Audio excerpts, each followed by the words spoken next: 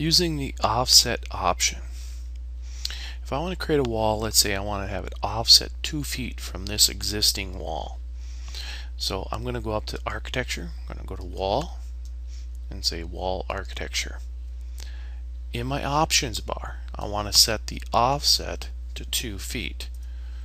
Now when I come down and click on the endpoint of this wall and I drag it, notice how my wall is going to be exactly 2 feet, and I'll hit escape, and now I actually have it 2 feet from here to there. Okay, so to verify that, I can go and measure between two references. Alright, so I'll measure from here to there, and actually what it's measuring is the center line of both of them.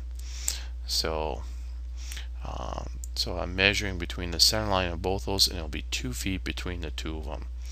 So this is a good way if you have a certain amount of offset that you want to create from an existing wall.